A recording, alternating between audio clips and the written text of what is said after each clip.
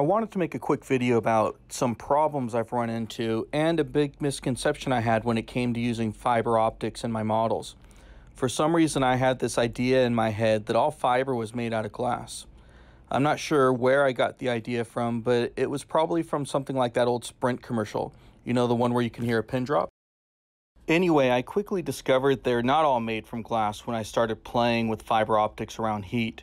I always ended up messing up my hard work when I tried to shrink wrap the ends. It usually went something like this, like what you see here.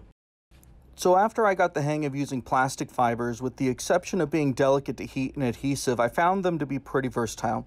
You can mushroom the tips, you can bend them, and pull off all kinds of tricks. And I would wager that they're what most people are using when it comes to modeling. But a while back, I happened across this spool here. It's communications grade glass fiber optics used for cell towers, and the labeling says 62.5/125 PDR012, and I think that indicates the individual fibers are 62.5 microns or about 0.06 millimeters.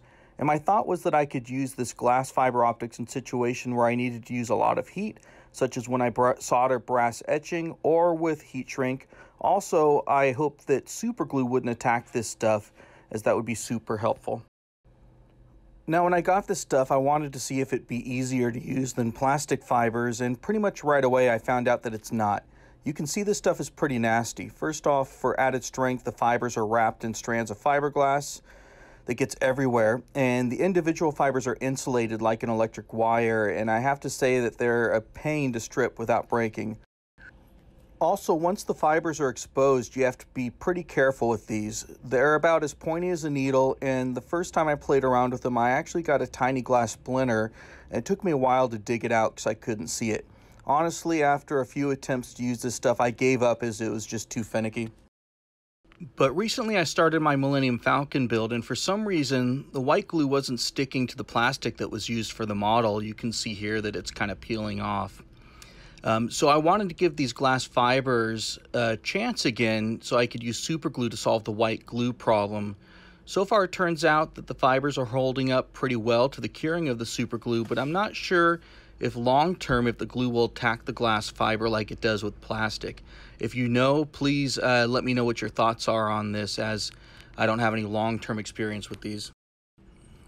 So going back to the second reason I thought using glass might be helpful in certain situations, like around lots of heat. When I use plastic fibers, I tend to reach my breaking point pretty quickly, and sometimes I even give up when I melt the fibers for the second or third time. So if I was better at planning or had more patience, I'm sure this wouldn't be the case. But with these glass fibers, I can use all the heat I want and they stay intact. You can actually see here the insulation is frying away way before the fibers have any issues. They're still good. Is glass better than plastic fiber in models? Generally speaking, in my experience, the answer is no. I don't think I'll use these very often. They're brittle, you can't bend them very far, and it's really a pain in the butt to strip them and separate them. Also, many of the tricks I use with plastic fibers, like mushrooming the tips, aren't really possible. I will say that once they're in place in a deeper crevice, it's a lot easier to cut the excess without fraying the ends, and in cases like that, the light transmission stays good.